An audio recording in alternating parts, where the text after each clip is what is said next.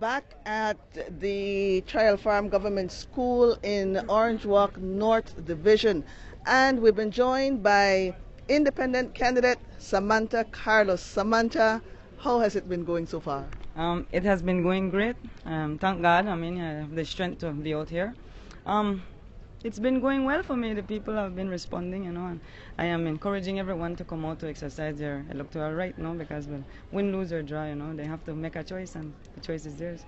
So what is the central message that you're taking to the electorate of Orange Walk North? Well, the message that I am taking to them is that it's very easy. We need a change. We need development in our community. We need youth empowerment. We need to get our community involved. And so I am not here to pay any money to anybody. I'm just bringing the facts as to what I can do. I want to create industries I believe we have a lot of resources that we could tap into. And so this is what I'm telling the people, that, well, I can bring the change with or without the government, actually. And do you explain how exactly that will be done? Yes, I'm telling everybody that international financing is always out there. And well, I was a part of an organization called Belize. And so we were directly funded by the European Union, We have had trainings, and well, we know how to lobby, and well, we have the contacts.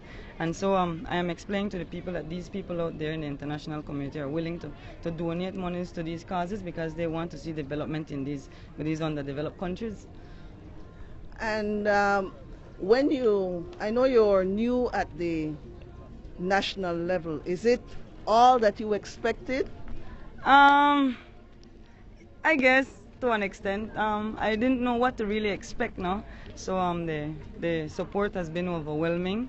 I believe that there are little setbacks. I mean, just now the police officer was trying to escort me out of the polling area, and he said he doesn't know what I'm doing in there, So I guess that maybe a little bit more education to some of the people that are working out here, I mean, I didn't expect that, and so well, maybe it's all a part of the game. But I'm here to expect the unexpected. Are you in this for the long haul, or is it just a one-time thing? Oh no, I'm here to stay. Actually, what I'm doing, we are launching a campaign tomorrow. We start working on the ground tomorrow in the villages. We have been boxing clothing and food items because I have seen the need in the community, and because I don't want to use it as a political propaganda, I decided to not do it before the elections. And so I will start to work after the elections for the people to show them that I am here. I'm serious about the changes that I want to bring, and that, well, the community is behind me.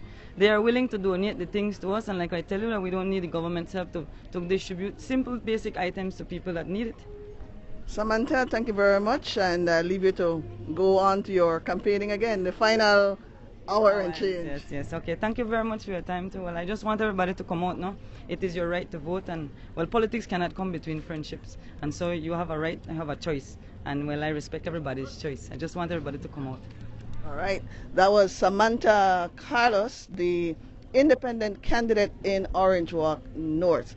As the hours are winding down, this is Avadia Sosa on behalf of Daniel Reno for Election Watch 2015.